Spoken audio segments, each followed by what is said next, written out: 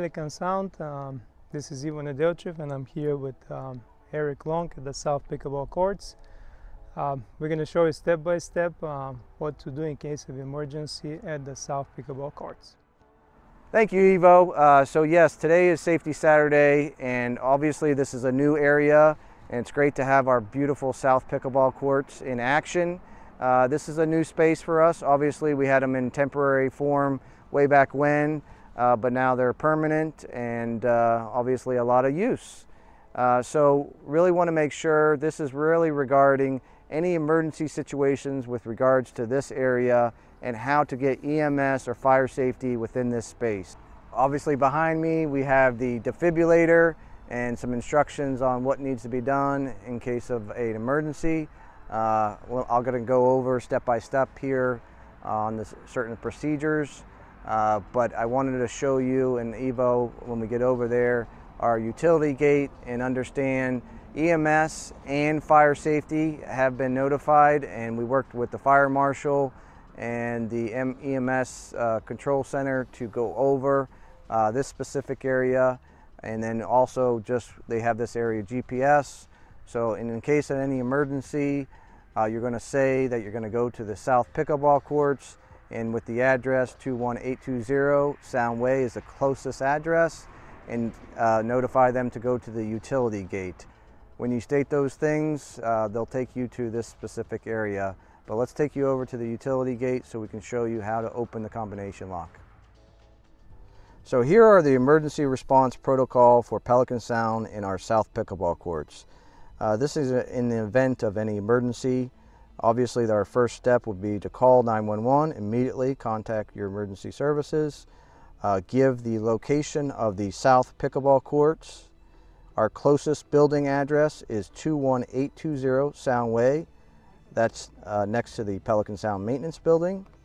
EMS and fire safety are aware of this location. They have the GPS coordinates, but it's always good to make sure that you provide that information and the closest building address. Obviously, in case of any emergency, CPR if that's needed, to provide that information. And then I want to show you our utility gate and the combination access, which is 4569. Obviously the EMS or fire safety will be able to utilize that, but if you want to speed up the process and be able to give them the access, you can open up the gate as well, and the combination code is 4569. So we're located at the utility gate. Obviously EMS and fire safety have access to this road, and they can open the combination if needed. But if there's a resident available that's not tending to any CPR and can come over here and open the gate, obviously that will aid in the assistance and make it a little bit speedier for getting EMS or fire control into the space. So you can see we have a master lock here, says EMS and fire. You'll want to make sure that on the code you have 4569 and you have that open, and then that will unlock the lock, and then obviously you can open up the gate. And then just understand this is for emergency purposes only. Fire and emergency are the only access into this area. This is not meant for any other use, but we want to make sure we have a fast, speedy assistance within this area. So we want to make sure this utility gate is used for the fire and EMS if needed.